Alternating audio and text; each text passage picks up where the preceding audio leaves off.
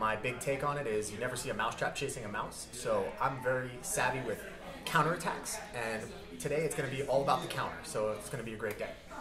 I'm looking to connect, right? And notice I'm not trying to, so it's actually better if I choke up on it so that I get that nice triangular shape.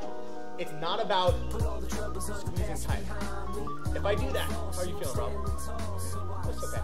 But if I use my body, so fingers deep, I can actually use the top hand to push the head down to get palm top. Bring my arm around. Now what I'm looking to do is funnel underneath and bring my knee up. Now watch my foot as it moves me out to the side. I'm here.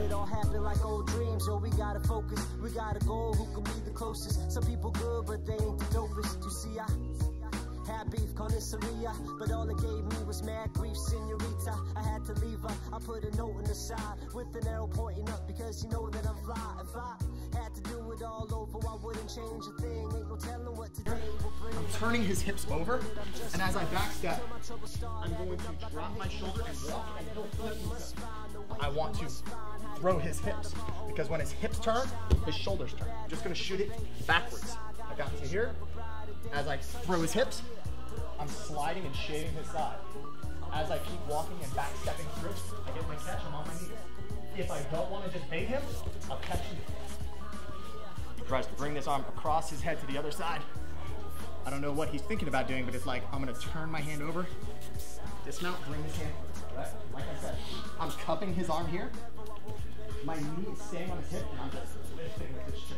If I choose to make it better, I give it a little bit more oomph, but I want this hand to be free. So as I kick back, my knee is tight to the side here.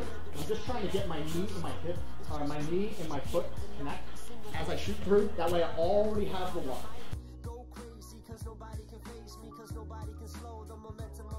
And you can't get their feet. So I bring my knee underneath, I kind of pop this arm up. Now I find his arm, and I arm lock him. Call it the Darce bar, because it sounds cool.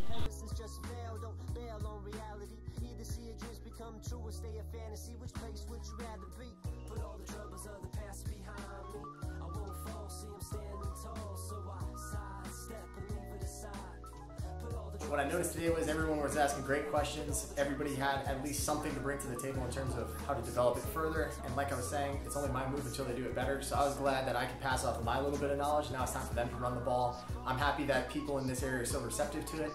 People that I train with, they don't really ask me too many questions. They're just kind of tired of me doing it to them. So it's fun that people are so receptive, like I said, and it's cool. I love this area. I can't wait to come back, and I hope Cody catches me with the darts, then it just means that I'm teaching it right.